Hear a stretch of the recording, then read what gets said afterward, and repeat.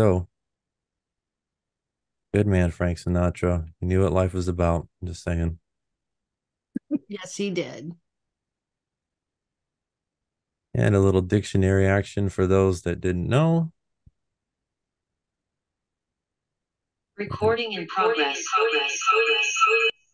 hello, feedback. You're going to have to mute one of those. We're going to talk about that tonight. All righty. Did you get it, Susan? No, Somebody needs to mute. it's all echoing. You got to mute the mic on one of them. We'll have to get out on the computer because nothing happens on the computer.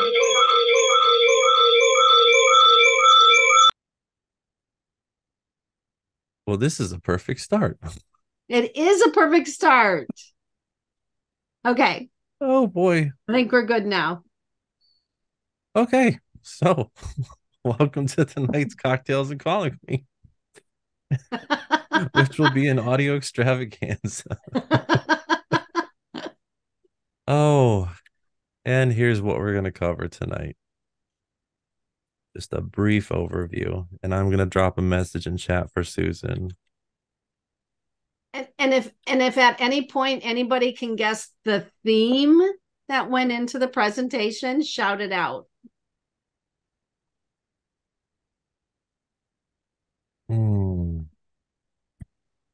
Is now too soon? Nope, go for it. It looks like movies. Yes, ma'am. A lot of movies. Yeah. It's more about pop culture though. But yes. Movies. It's the button. I don't think she knew where the button is. I've given her all she's got, Captain. Bottom left. There we go. There's got to be some Trekkies out there with me. Oh, yeah. All righty. So let's get this thing rolling, shall we? So first of all, let's do a little bit of science. I know you probably forgot most of this from school. Those of you that got it in school, I don't know if you folks in Tennessee got it, but oh, ouch! Oh, sorry. Ouch! All right, so let's just hopefully do a hopefully quick little primer on science and the sound and the science of sound. So, we'll talk about how it works for us humans, how it works for the computers, how the ASR sees audio. Don't fall asleep. That's all I ask. You can do that when Lisa talks. Again. All right. All right. So real basically, sound works through vibration, which causes waves in the air that vibrate something else. Let's look at specific examples. For humans, our vocal cords vibrate. We create sound waves that way. Those waves vibrate our eardrums, which move the ossicles, which vibrate the nerves and create signals in our brain that tell us there's a sound. It's similar in a computer. A computer uses electricity to move a coil that moves a cone that creates sound waves, vibrations. And those same vibrations can then move the diaphragm in a microphone and create signals that we can use to record those sounds. We store those in audio files. It's just data like anything else that tells the computer how to vibrate the speaker or the diaphragm in your earphones or whatever else it's going to do with it. But at the end of the day, no matter how many formats that there are, and there are plenty, they're just instructions that tell the computer how to create the sound. And that brings us to the ASR. The ASR is not like us. It doesn't hear anything. It's better to think of the ASR as looking. It looks at the audio. It sees the wave patterns. And based on the way it was trained, it figures out what was said. So at the top here, we have 1,000 kilohertz tone, or sorry, a 1 kilohertz or 1,000 hertz tone. It's the little boo that you hear when people censor audio on TV or movies or parental advisory music. Nice, clean up and down waves. And then in the middle there, we have a couple different people saying the word VoiceScript. Very different looking, but they're all waves.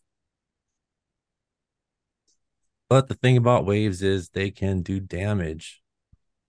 You may be at a concert, and even though the music's so loud, you can hear it really well no matter where you're at. It's going to be so loud that it's distorted even to your ear. And if it's too loud, it can break your ear. And the same thing can happen to audio signals. If you think about the way a microphone's constructed, it's just a little diaphragm that moves back and forth with vibrations in the air, and it only has a certain amount of way to travel. And if the sound is too loud because you're too close to the mic, that diaphragm doesn't have anywhere else to go. And so it can't produce more of a signal. And so you're going to get a flat line, which we're going to see in a second here. And we call that clipping. So on the top, a nice recording of the word voice, nice smooth waves and peaks, valleys. But on the bottom, the gain was way too high. The speaker is way too close. And you can see the top of the waves were chopped off. They're square. They are clipped. This is bad audio. Just like a really bad storm, really bad audio has very negative effects on ASR. It's trained on patterns it can recognize. And if the patterns get out of the recognizable, the results are unpredictable. And sometimes the results are it just can't recognize what you're feeding it. Too much? Not enough? Any questions? Because that's the end of my little section. I got a comment question. Yes, ma'am. Today I used Audacity to do noise reduction. Mm-hmm. Does the audio file hold the peaks and valleys, but only the output and input can't reach the tops? So like if I noise reduce in Audacity, will the peaks come back? The peaks will not come back. It's just like a picture that was taken at too low resolution. You can't add data. That data is gone. And that's why when we do this, there's nothing we can do to fix it. I can't put those peaks back in because I don't know what they are. It's missing information. Gotcha. So if it was recorded too low, we can amplify it easily because the picture we see at the top there, it would just be much, much smaller. So we could tell the computer, hey, grow that out, make it a little bit bigger. But we can't fill in missing pieces. And what you're seeing at the top is that those tops are missing. Those bottoms are missing where we got the square lines. So we'll never know what that data was. We can't get it back. Which causes the distortion in what we hear. And so it's very important that we start thinking about the things that Lisa's going to get into next. But my question is, like when I'm using AS Pro, I don't see those lines. So Nope. I don't really. But we're gonna talk about what you do see, Katie. I think Lisa's gonna get to your concern in a moment here. All right. Okay. All right. So we're going to approach this from two sides tonight, and I'm going to approach it from the capture side and what we have control over, what is dangerous, what is good. And then Michael later is going to approach it from what we can do to help improve the ASR. What we can do to audio files to help get better output. So there are best practices to capturing audio, especially for better results with the ASR. And Michael hit upon it. The ASR sees the wave files, we hear them. And through practice and understanding what we're hearing, we can actually control what the ASR is going to see in those files. So next one. So this is a really common thing that we hear in audio files that we're helping clients with. It's actually the test file that I train people on. I made the same mistake myself. On a remote proceeding, if the reporter does not mute their mic and other people are speaking, this is what the audio picks up. And Mr. McGrew, can you spell your last name for me for the record? McGrew, M-C-G-R-E-W. And this should be an example of capturing an echo because the reporter did not mute their mic. And so, incidentally, Susan helped us demonstrate that earlier as well. Yes, she did. So what ends up happening is the sound is coming out of my speaker on a remote proceeding, and my mic is picking up sound. But Reporter Studio Pro is capturing the sound from inside the computer before it comes out the speaker. So there's going to be a half a second of a delay from it capturing it in the computer on one channel and then picking it up again from the mic on another channel. And your recording ends up with an echo. And although I'm surprised sometimes at how well the ASR does with it, I just can imagine how much better it would do if it didn't have the echo. So it's just a simple thing. And we tell everybody, if you're in a remote proceeding, put a sticky note on your monitor. Remember to mute that microphone, because it makes a huge difference. And it's not just the echo either. There's a lot of times where we have audio from clients that has them rustling chip bags, rustling papers, typing keys, breathing on the mic, one time snoring. Mute your mic, please. It's the best.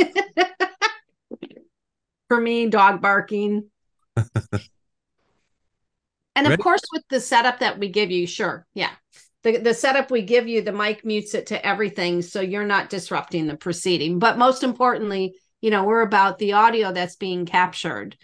This is probably the number one most common mistake that all reporters do. Improper gain adjustment. And more is not better when it comes to gain. So obviously we can't control the gain. I guess you can. Some of the mics give you a gain control if you're doing a remote proceeding for your USB mic. But if you're in person and you're using a mixer and you have your mics placed out, everybody just thinks, well, I got to make sure I capture those low speakers. So they crank the gain up, which is cranking more energy to the mics, which are in essence causing the mics to go out and capture more audio. It's not necessarily just capturing it louder, but it's capturing more audio. So instead of just picking up the speaker, I'm picking up all the room noise around the speaker, the person speaking. And as well, we see where the signal gets larger when you adjust the gain, and then you end up with the clipping that I showed earlier. We don't hear it, but the computer doesn't know what to do once it reaches its max. Sure. We're sitting there listening to it going, yeah, but I can make it out. I can make out what they're saying. But the ASR has a hard time with that. Ironically, the ASR does a better job with a whisper than it does with somebody over speaking or a mic that's been overgained, right? It does a great job with a whisper. So here's an example of what it sounds like and what I'm talking about. If we could play the first one. This is a sample of an audio gain that is set too high. Notice even when someone's not speaking, you hear noise. This is exactly what the file I had to take the noise reduction to sounded like. I thought it was the air conditioning in the background, but it was just high gain. High gain. So here's an old trick. We could talk about decibel levels. We can get into all the technical stuff. Your ear is the best judge. For 30 years, I've been telling people, close your eyes, listen to that mic when you're setting up, when you're making the adjustment. Adjust the gain just to the point where you start hearing that shh, which means you're picking up air noise, and then back it off a quarter turn. A quarter turn? Wow. A quarter turn. Well, usually it's a dial. So like a quarter turn on the dial, right? Okay. Could be a little different depending on the mixer. A lot of mixers don't even have dials anymore. But the point being, back it off. Just till you start hearing the shh, which is air noise, and then back it out. Because we want to get the vocals. We don't want to get the air noise. Okay. I am so confused because I have no controls. Like, where are you getting me? I know this sounds stupid, but like my AS Pro, I'm mostly live. Yep. Okay. So I don't have something where I can control that I know of that I can control the volume. What are you? We'll get to that too. Well, but are you I'd like using to RS know Pro? that I'd like to know what are you using for mics? How are you feeding the audio to Reporter Studio Pro? Okay, I have those Martell electronic expensive round ones that I told you about, and you told me to get the adapter, so I got the adapter cord to make it longer, and I plug those directly into my AS Pro. So get with me because I can guarantee you we can adjust the gain on that. Is it worth me showing the sound settings, Mike? Wouldn't hurt. I Okay. think that is, yeah. I think it's worth it. Okay, so I tell you what, I'll do a quick screen share. So even if you don't have a mixer that's got gain controls on it. Oh, look at that. Cocktails and Colloquy tonight. If you go to your sound settings, and of course it's on my other screen. Can everybody see this okay? Yes, ma'am. Affirmative. So I can even do this for my Yeti microphone. Yeah.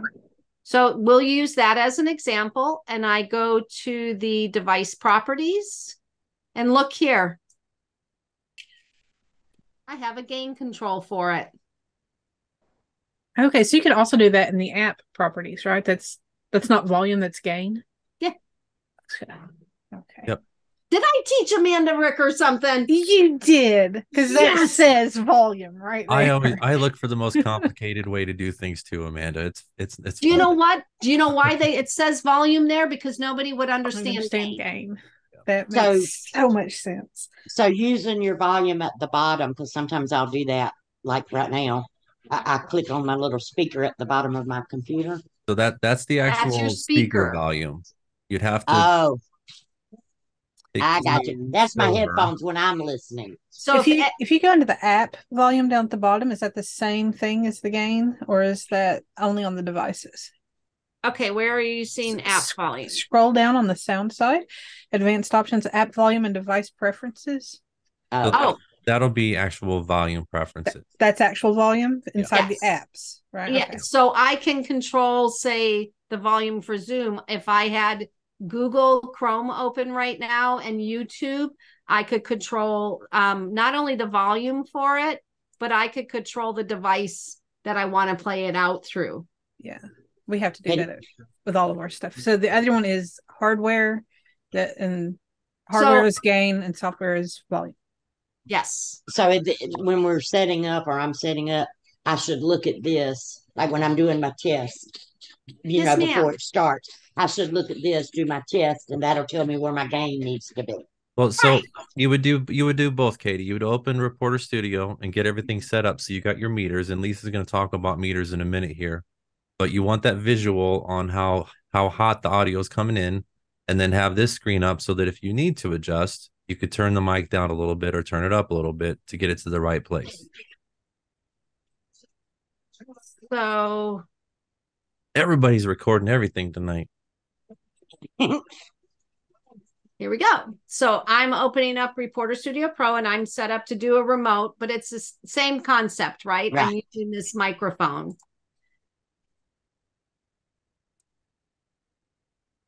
Well, wait a minute. Is it hiding behind? That's what I'm looking for. Nope. Nope, she's only got the one icon. But you can force it open by right. You Like, would No, have that was the player. you would have the problem tonight, wouldn't you? So we're This not even happened- gonna This We're not happened earlier today, and she couldn't recreate it after. But now that we're not trying, she can recreate the problem. But you have it recorded, so now you have a good recording of it. Oh, Oh boy! I'll make that just a little different. See if Oh, so you Hey, got the ghost. That's what This- James Reedy gets. This is That fun. happens to me sometimes. you have a ghost machine in the background. Oh boy! yep, I do. And oh, did you? Wow, that's new. Yeah, I've been doing. Oh. I have been doing a lot of testing and experimenting on this laptop, people. So don't judge. I'm going to try one more time. Do you literally have no space, like hard drive?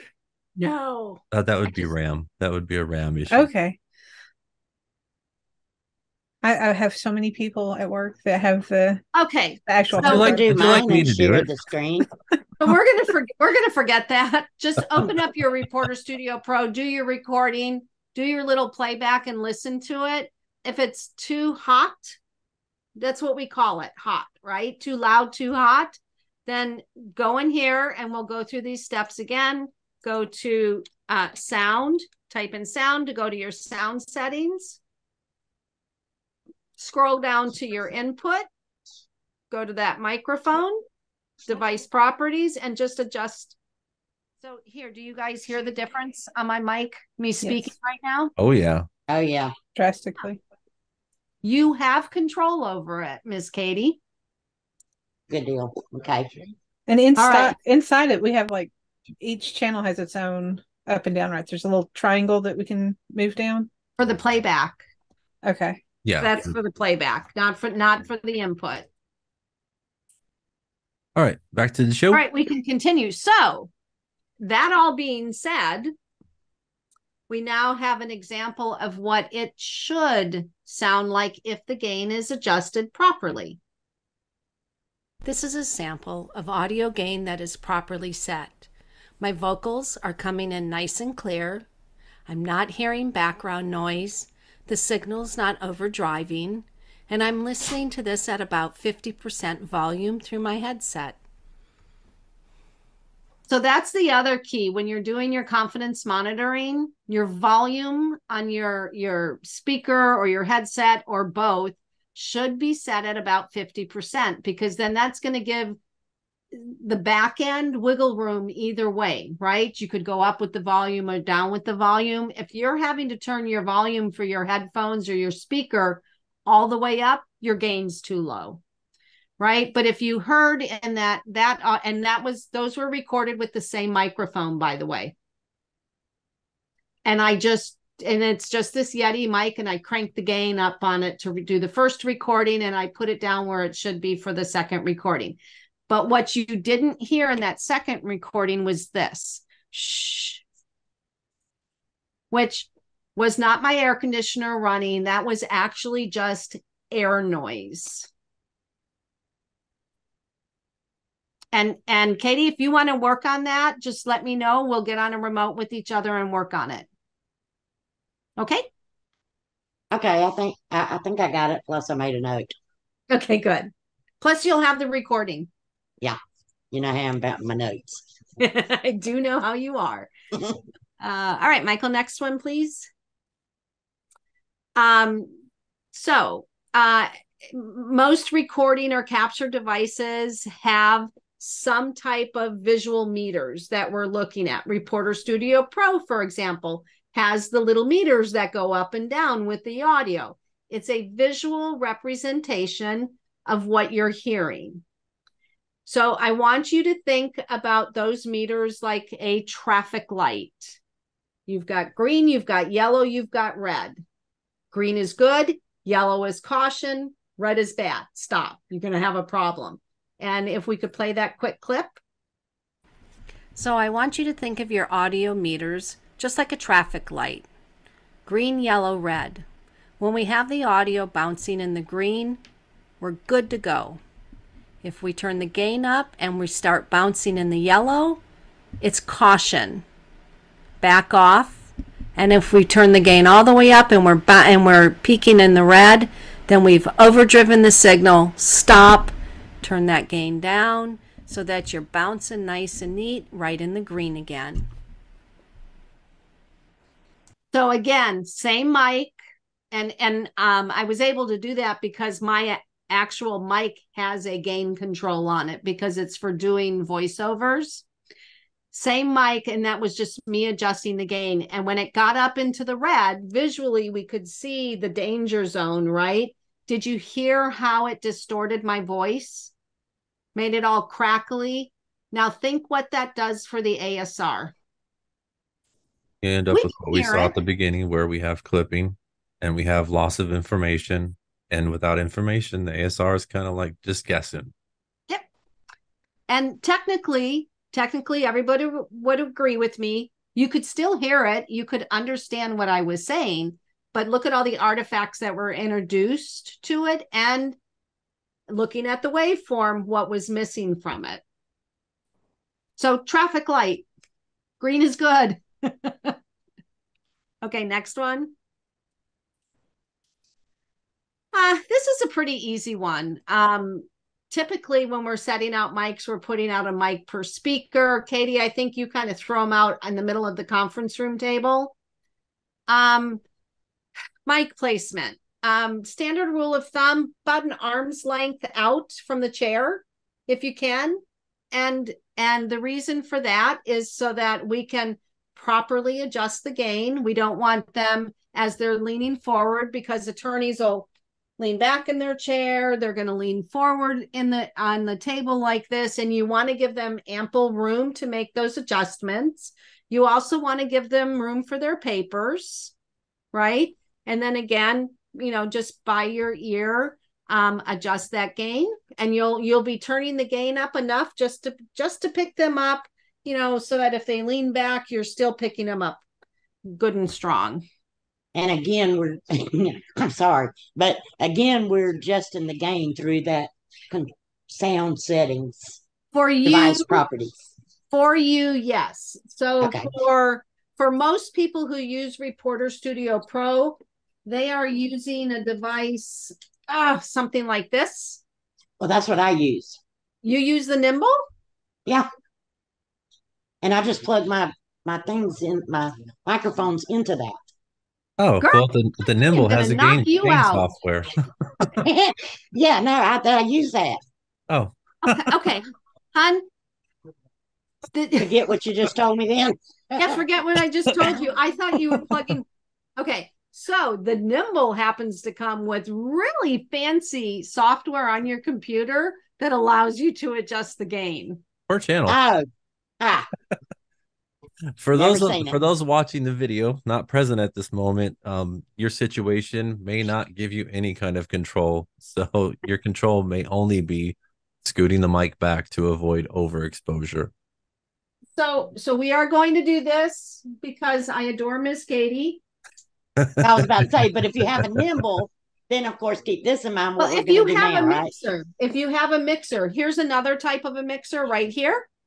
I've been qualifying this one. That's a new one that got introduced to me a few days ago. So, I had to go out and buy one to test it. Michael, I'm going to share my screen again to show Miss Katie. Yep. I hope nobody minds me taking a minute to do this. I've just plugged my mixer, my Nimble in. I've got a power light. Yes.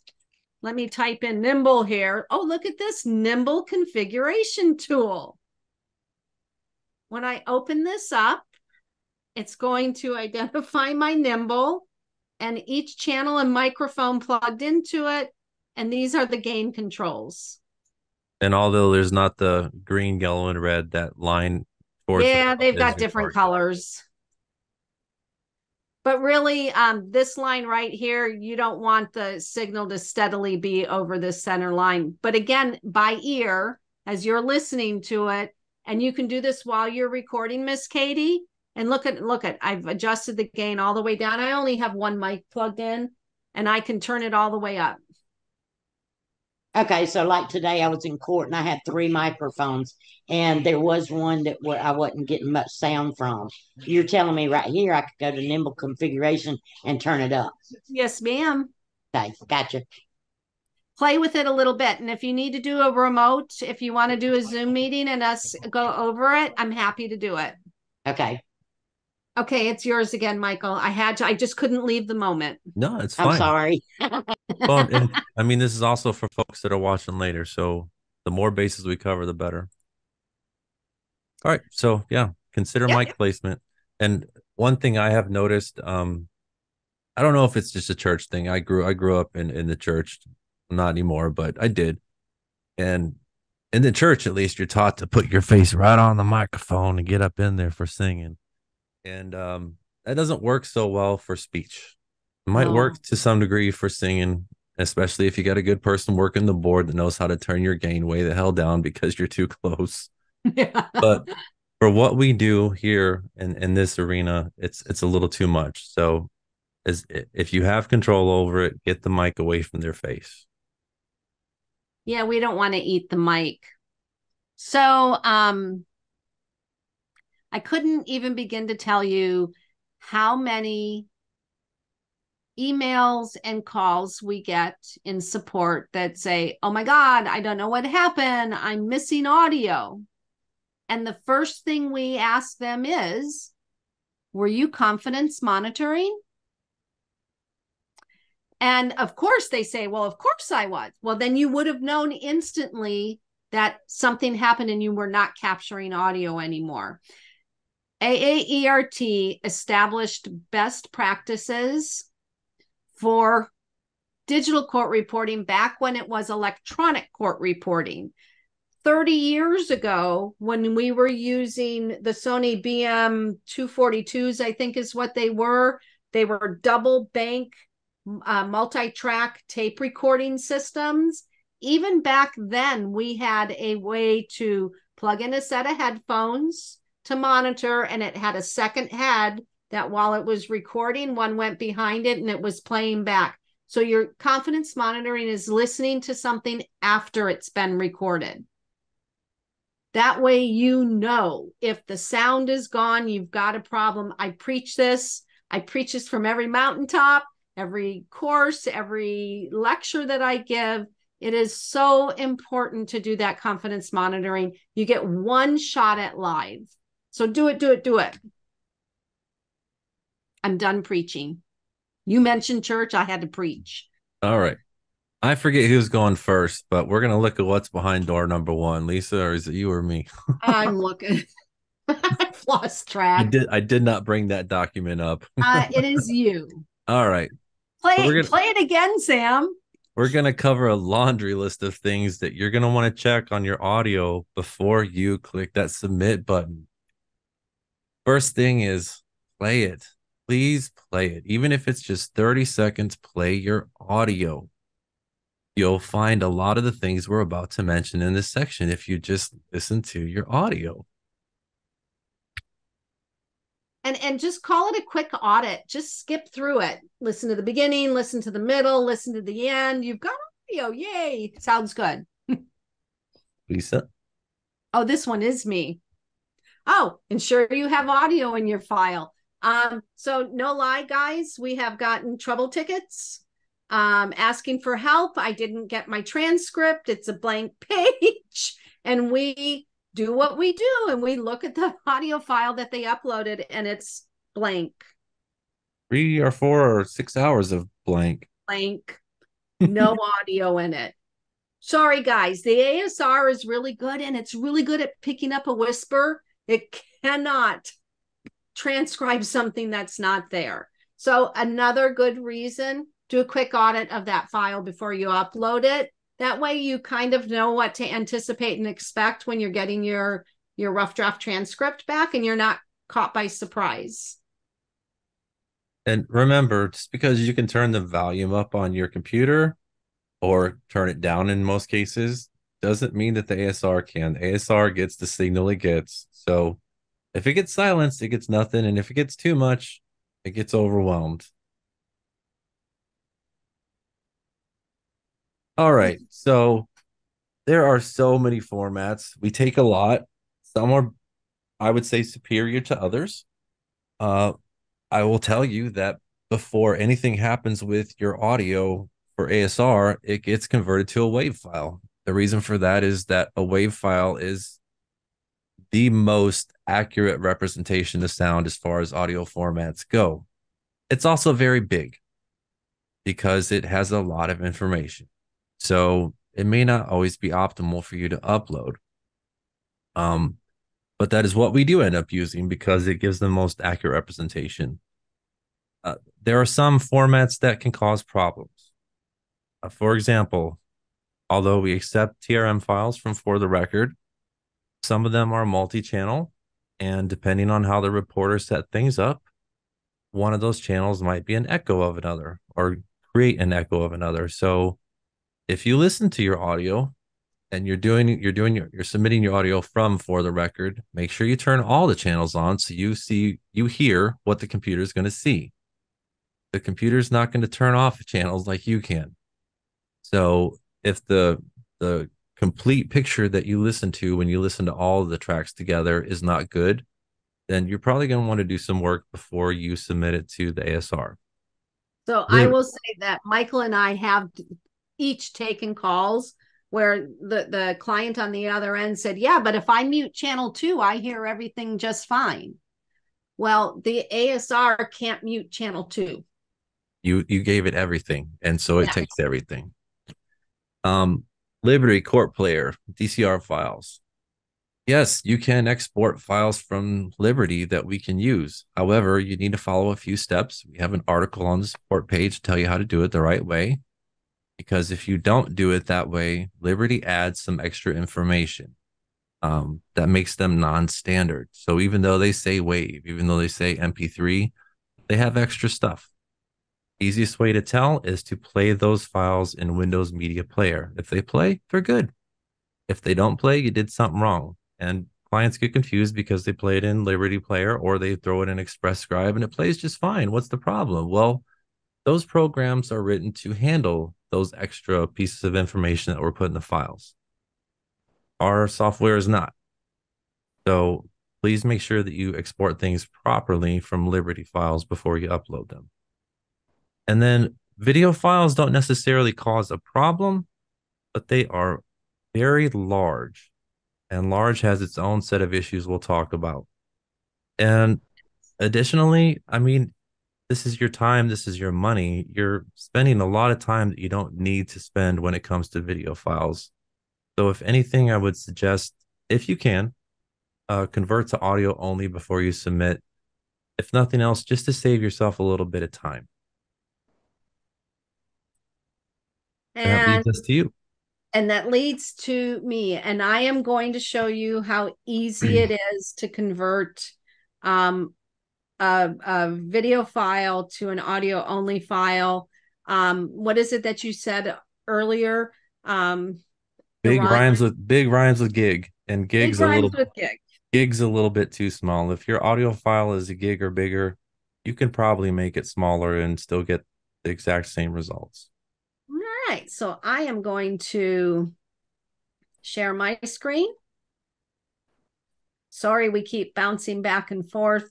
It's the only way we can keep it on Zoom, guys, and keep it casual. So Audacity, you hear us refer to it a lot. It is a free program to download and to use. No hidden side effects. There are no hidden, you got to purchase this. Oh, we're only going to let you do a few things. It's a completely free program. So I'm going to take what is an MP4 file. So it's a video file. I am going to click and drag this file. You see the little video thumbnail there, and I'm going to drop it in Audacity. This is a fairly large file. This is about a gigabyte, almost. And it's going to open the file. Now, Audacity is not a video player, so it is actually pulling out the audio, and the only thing it's going to show me is the audio from that video file. I simply go to, I don't have to do anything else.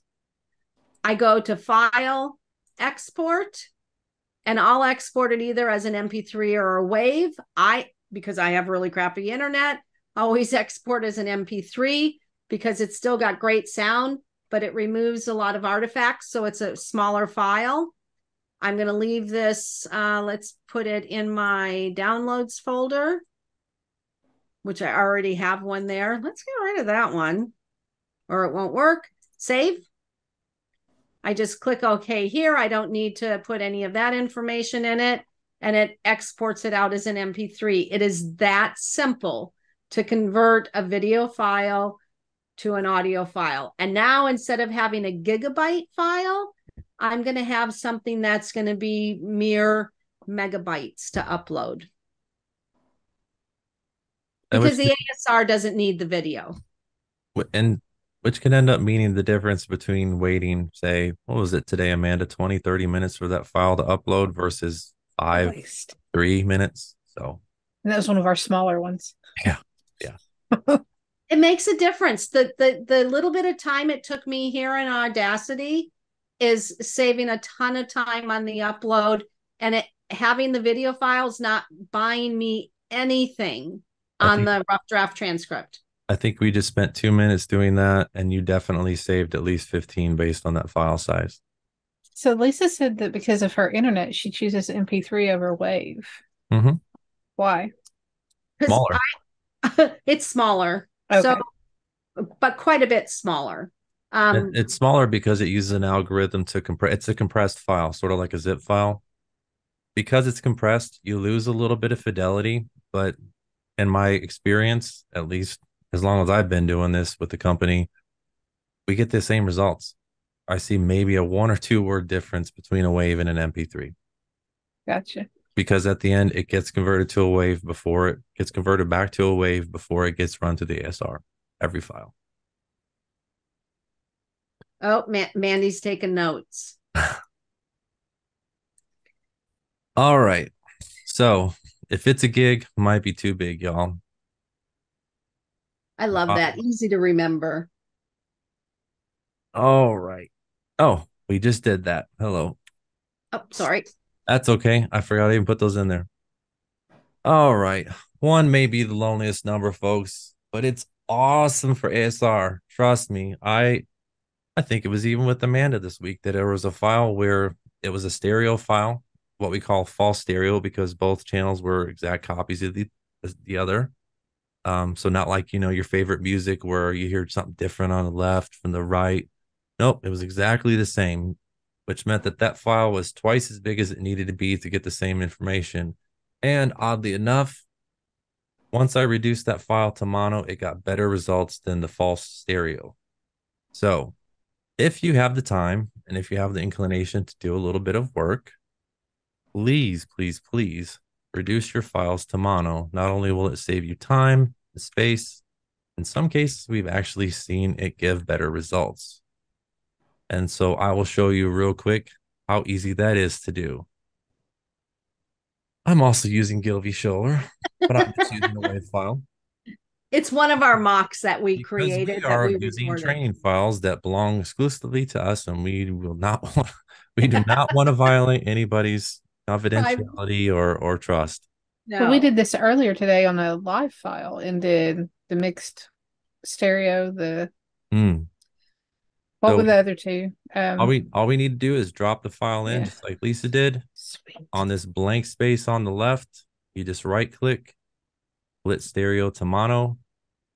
Of course, you want to make sure that they are actually identical copies of each other. If they're not, then you want to mix down. That's a whole different story, a little more advanced, and we can talk about that another day. But for simple stuff, split it to mono, remove one, and then export it out like Lisa just did. It's that easy. It's that fast. And the resulting file is half the size. It's got exactly the same information. It'll get either the same or sometimes, I don't know why, but sometimes better results.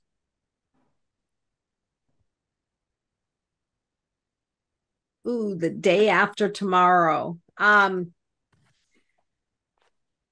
What seems obvious to us just isn't obvious to everyone. And I'm going to tell you, some of these things we've actually pulled from support tickets that have come in. We've had people take files from multiple days because it was the same case. And it was 3 days worth of files, and they uploaded all 3 days worth of files. In one job. And for one job. The system first cannot handle that. It cannot handle that because the difference in the file naming is going to keep it from being able to concatenate or join them together properly. And if it can, it's going to be a horrendous output because your mic placement might not have been the same on day 2 as it was on day 3. So it's going to completely mess up your diarization. No need to do that. Separate days, separate jobs. It's not going to cost any more or any less. It's the same amount of time. Enough said. Yeah. Plus, it made a really big file. It was several gigabytes worth of Yeah, of files. those are the two largest issues. If And you then submit what do multiple you? days, you can exceed we've seen the system do just fine with up to around 8 hours, which is what you'd expect from a day's workload. When you go past that, it kind of trips up, not only because of the file size that results, but also because you have all different audio profiles mixed together. So it can't quite figure out what's what in all that jumble. I was gonna ask something. I think I might have forgot it. I'm sorry, Katie. No, that's okay. Oh, it was important too. Oh, well, how do you, if you do that, let's say today, for instance, I did a hearing in amongst my other hearing, and I want to put the mornings, I want to go ahead and upload the morning's work to y'all, AutoScript, and then I want to do the afternoon in another file. How do I combine those two? Just cut and paste? Does that So make sense? was it all the same case? You just had a morning and afternoon session? Yeah, and then in the middle of that, I had a whole different case. Yeah, Okay, so you would not want to include that different case. right. So you want just the morning and the afternoon sessions. If you can actually upload those two separate files, and I think, Michael, don't you talk about that a little bit? Maybe No, not. but we covered it in our last email and last video. I mean, multiple files at once are fine as long as they're from the same event, the And But you same. have them I'm in the right saying, order. Yep. yeah, I'm just saying like that. Let's say at lunch, I've got a 2 hour lunch. I'm going to take that morning session and I'm going to upload it, and then I'm going to get it back from AS script, and So then do it and the then afternoon in a second job? yeah, that's what I'm saying. Is Oh, I should I wouldn't. not do that? I wouldn't. I would recommend keeping them together unless you need them separate. Because then you're going to have to go through all the trouble of putting them back together. I know, but isn't that the same scenario if you're talking about you're in court for 3 days? Oh No, no, so because some folks take their files from 3 days, 3 days worth of files, they upload them at once in one job, and this massive 12-hour upload of files, and then hope that they're going to get a transcript out of that. And it's never going to happen. It fails every time. All right. So stick to 1 day at a time per job. Maybe that would have been a better title. 1 day at a time. That was a oh, great I show. love that show. All right. And I think this is the last one in the laundry list. And this is rare. Most of you will probably never ever encounter this, but it does happen every once in a while. Because if you're using software and you're using multi-channel, your software is going to export things for you in a nice, neat package, whether it's one file or whether it's 4 files or 6 or whatever. They're all going to be the same length. They're all going to start at the right time and end at the same time. However, if you are in the rare case where you had to rely on your backups, which were, say, 3 or 4 physical recorders you placed throughout the proceedings, that's different. You're a person, not a computer. There's no way you started and stopped those recorders at the exact same time. And so if you want to submit those using the mixdown feature, which combines them all into one track, you're going to have to do a little bit of editing to make sure they start and stop at the same time. We have had users submit files that were varying in length, did not start and stop at the same time. So when the ASR mixed them down, it was just a garbled mess. And obviously it couldn't find any words in it because even a human couldn't find any words in the result. So in the rare case, you have to use mixdown with files that weren't automatically matched for you. Do a little bit of work to match them up. And if you need some help, reach out. We'll help you out. Okay. So we talked about all the whatnots, what to check for. What do you do when you do have a problem? You've done your best, and maybe things weren't even in your control, but you still have some things you need to deal with. Well, don't just throw up your hands and go, well, I'll click submit anyways. If you know there's a problem, try to do something about it. And the first step is you got to have the audacity to do something about it. And I do mean the audacity. And by the way, you should also have FFmpeg. So let's talk about those real quick. All right. As Lisa we both already mentioned, Audacity is free. It's open source. It is very safe. It's trusted all throughout all communities, honestly. even used by a lot of professionals for professional projects. Definitely safe. We use it daily. And then the thing that's going to go along with it that allowed Lisa to do what she did with the video file is what's called FFmpeg. Because of patent restrictions, Audacity can't package it together with their software, but it's very easy to add. It's just another one or two click installer. And then after that, you can just drag and drop like you're used to. There is another version of FFmpeg that's a little more complicated. We won't get into that tonight. It's a little too much. It's too much for me. There's a drag and drop where I don't have to type into the command line. Not for the things I've shown you to do. That's different. Okay. You too. Take that offline. So let's take a look at their websites real quick. For Audacity, it's pretty easy. They got a nice big download button on their main page. If you have a different system than Windows, they have you covered. You'll pick the version you want, download it, install it. It works just like any other software. The other link takes you to their help page, which gives you directions on how to install FFmpeg for Audacity. Once again, just another file that you download, double click, run it. Kind of like our software, they have the unknown publisher warning you have to click through. And then once it's done, all you have to do is open Audacity and everything just works, just like Lisa did earlier with the video files. Unlike my Reporter Studio Pro today. If you only knew the time that we were messing on my computer doing all kinds of stuff today, I would have been surprised if it would have opened. Oh, this morning was a mess. All right, so we installed it. What's the important thing here, folks? It's to cut things out. That's usually what we're going to do with Audacity. And there's a lot of things we want to get rid of because why? One, you don't want to spend money on things that give you nothing. Why, even if we could transcribe 10 minutes of silence, why would you pay us the money you pay us for 10 minutes of nothing? So get rid of long silence. Even if you were willing to pay, those long periods of silence can mess up the ASR because it's trying to find something there to transcribe, and your job may error out or give you some really crazy results in your transcript. Best to just get rid of it. Off the record chatter, why do you want to pay for it? The client's not going to pay for it in your pages. Get rid of it. So, and it's hard for the ASR, and I've seen the difference. I've seen drastic difference in the results where the reporter had started the recording. It's 10 minutes of chatter. You know, are you here? Can you hear me? Wait, let me change to my headphones. All this unnecessary chatter. And then when it gets into it just messes with the transcript output. It really does. So 3 keys that really matter to you when you're using Audacity. You don't have to be a rocket scientist to use this program, or a rocket surgeon, or any of those things. Spacebar plays and stops. Only disadvantage there is that it'll go back to where you started. X will stop where you're at.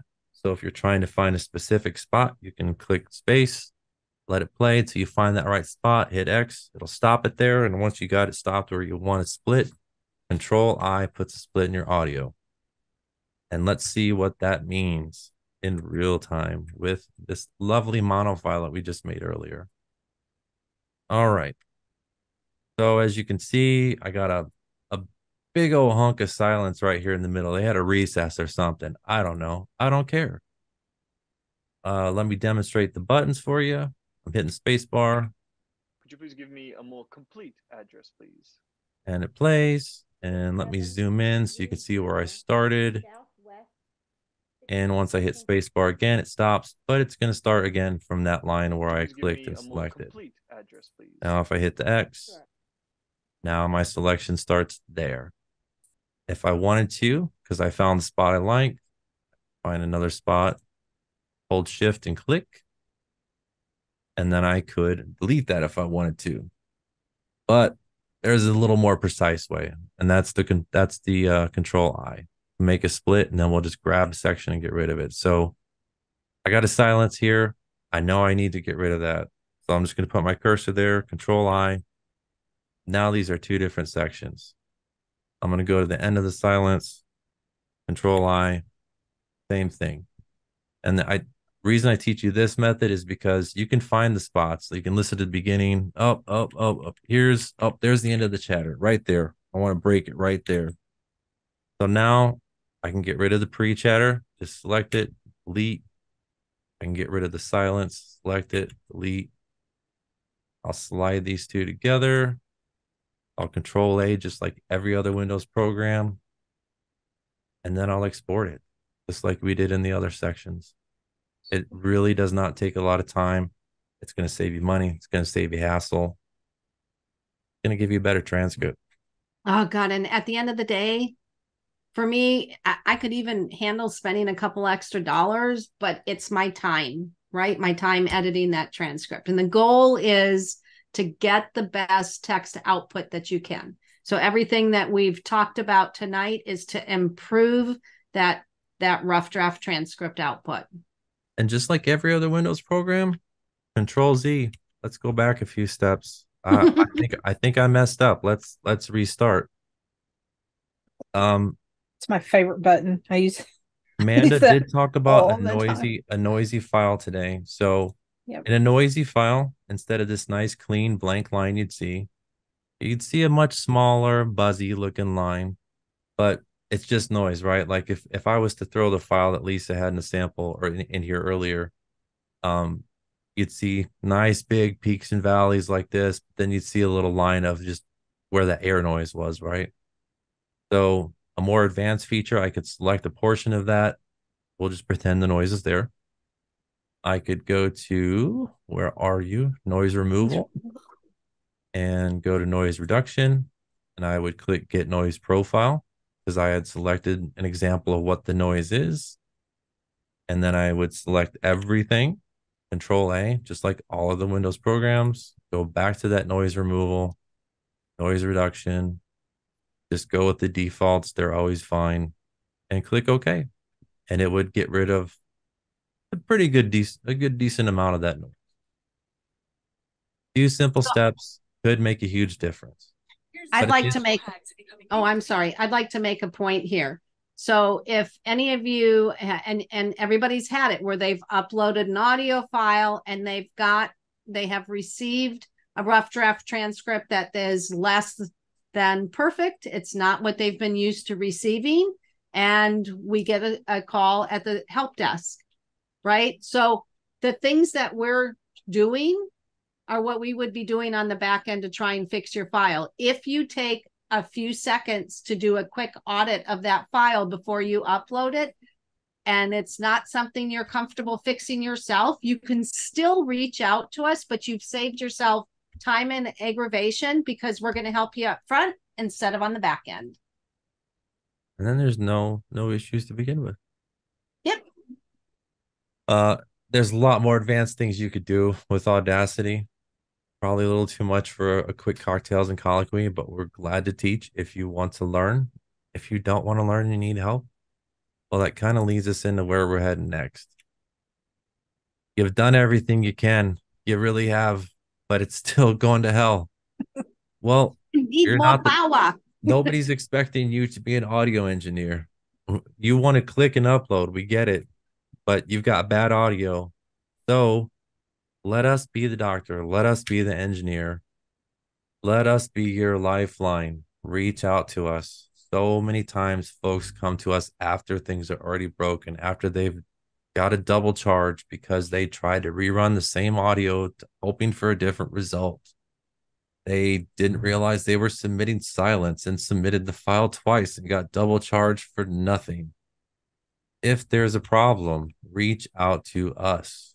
Even on the weekends, we're keeping our eyes open for you because we're here for you. So, and there are so many people that will upload audio to transcribe, and it may be 2 weeks till they actually look at it because now they have to get that transcript out. Let's do it on the front end, not the back end. So you've got plenty of time, no stress. So obviously everybody, at least in this session, has seen myself and Lisa. If you've never seen Colin, he's a really great person. Probably the nicest person you'll talk to today. That's not an exaggeration. I'll agree with that. This is the team. We are here for you.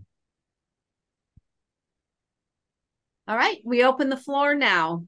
Any questions, comments, concerns? Did you fall asleep? Do we need to wake you up? Well, I'm going to say something. Go ahead, Amanda. Mine is just like a teeny tiny question that has little to do with everything. The noise reduction, that's exactly what I did today. Why are the defaults the way they are? Is there a reason they need to be changed or anything like that? Like if we are doing a soft noise reduction compared to a larger one?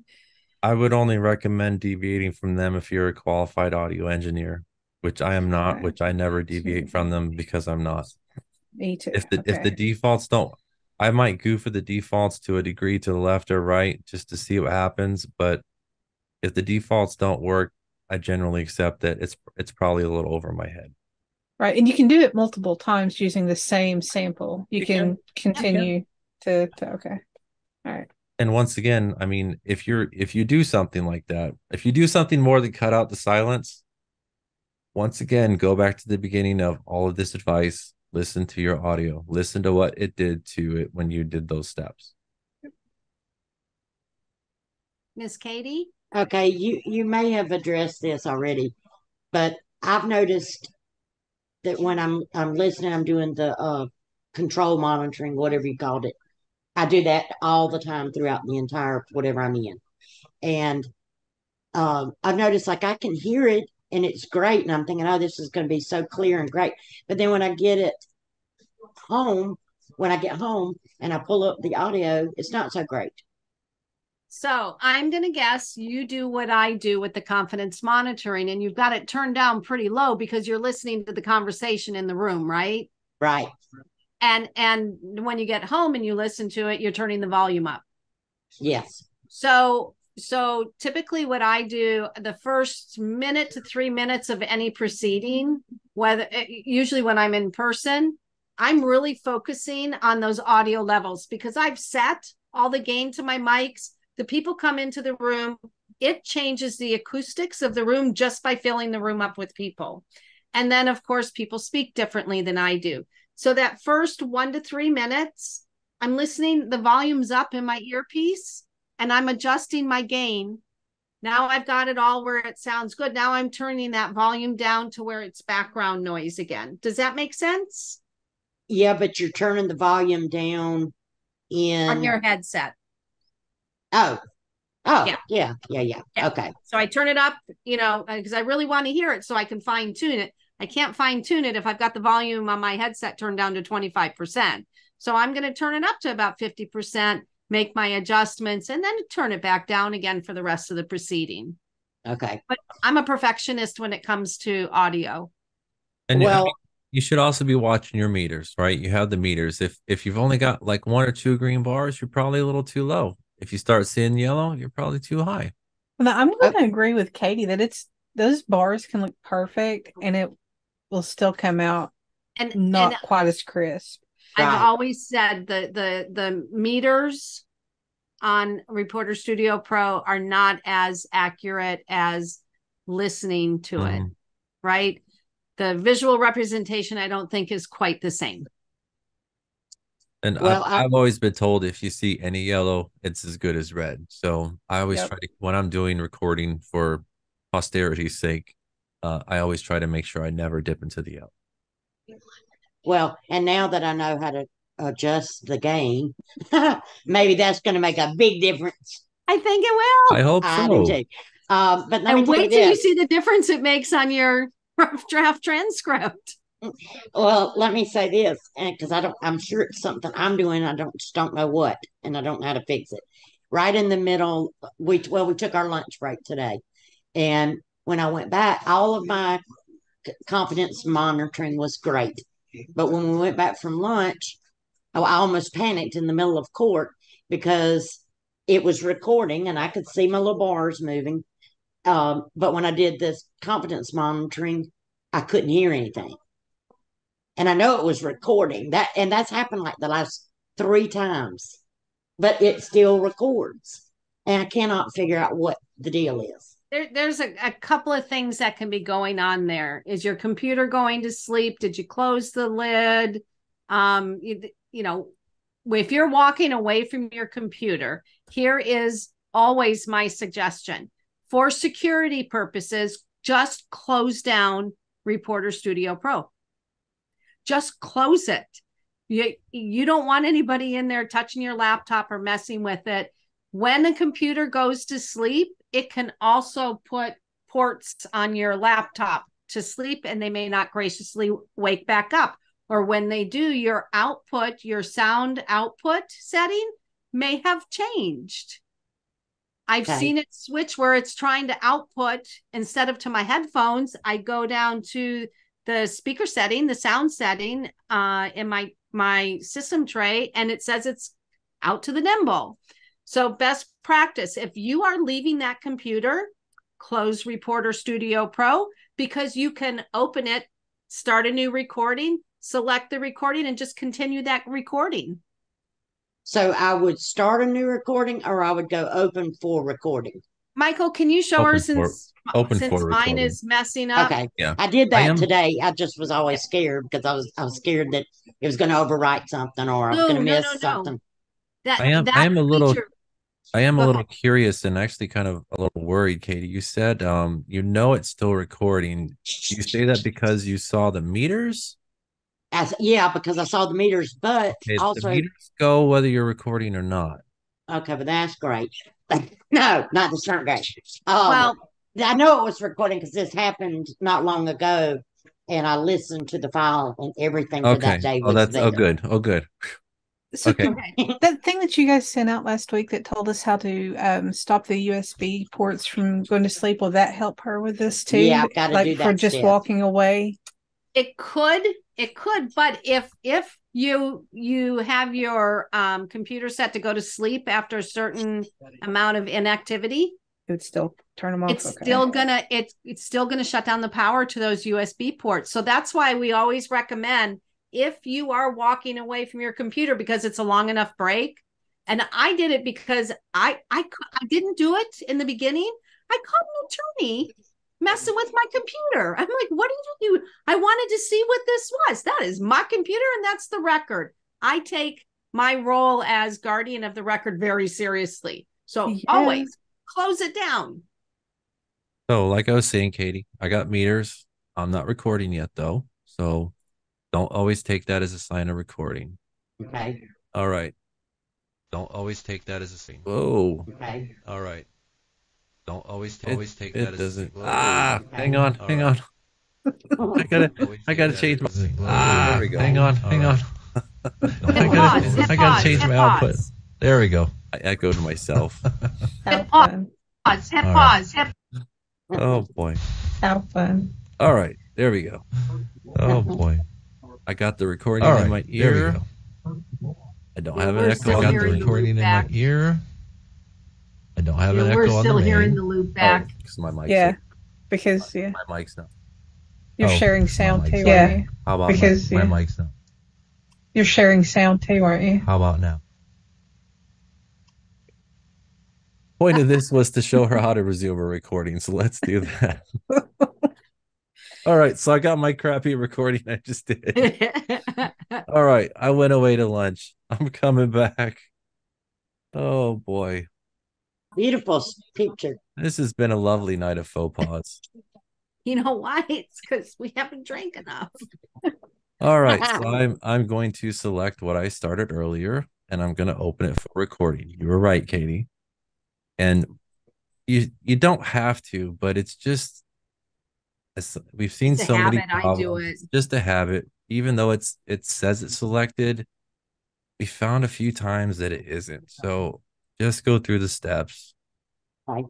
Got my meters back. Everything looks good. There I go. So every time a recorder opens it up, they're supposed to select the speaker and microphone again, just for security's sake. I tell you why. It's just not a bad idea. Okay. Windows is funny. If the last time I used it, or when I set it up, my microphone was plugged into this USB port, then the next time I go to use it, I plug it into a different USB port. Sometimes Windows says, I don't know how to connect you to it, right? So we just say it takes a second to just reselect them. Awesome.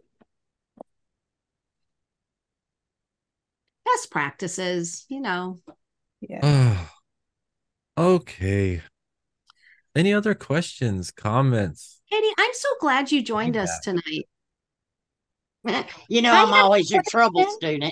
student. So, do we have any other questions about topics covered tonight? Anything else related to audio? Anything we didn't cover that you wish we would? Something for future? I really liked this demonstration. It was great. Really Thank you. informative. Good. Double check in chat just in case Ricky wants to chat and not speak. I don't see anything. I think we're good to call it a night, Lisa. I think so too. Thank you for joining us and watch for the next one. Thank you so much. Thank you, Ricky. All right. Bye, everybody. you. Thank Good you. night, everyone. Good night. Good night, everybody. Night, Mandy.